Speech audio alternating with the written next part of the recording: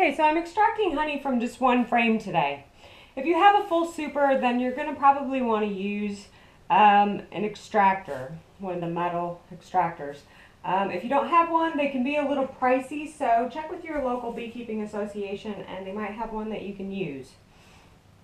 But if you're just doing a frame or two because they're getting honey bound, it might not be worth going to that extent. This is just a cheap and easy way to do it. I have a garbage bag down on this table. I have a capping scratcher, a knife, and this is a plastic tea pitcher with a little spigot on the bottom here. This is a splatter catcher that you would put over a pan when you're frying. Now if you have one that's rounded out that could fit exactly over that, that would be ideal.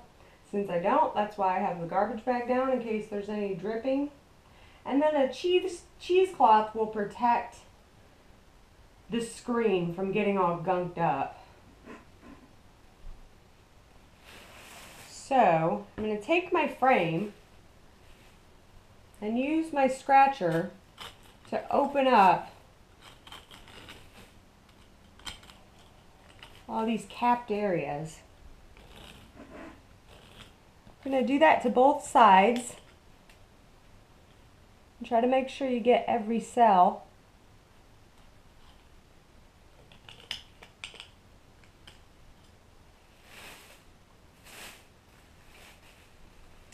This one is not so much capped on this side, so I don't have to be as thorough.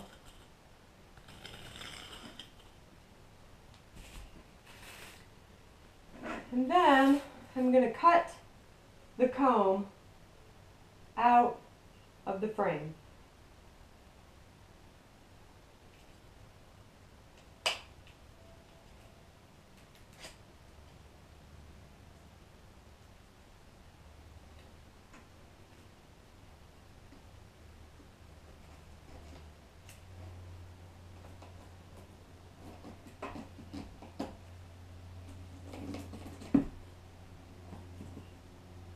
Now I'm actually going to cut this in half to do it in two sections since it is rather small. I'm going to stack them on top of each other and let the honey drip into the pitcher.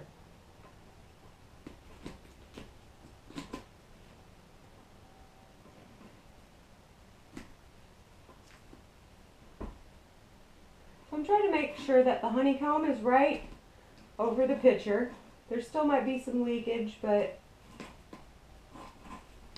it'll take the honeycomb a little while to drip through.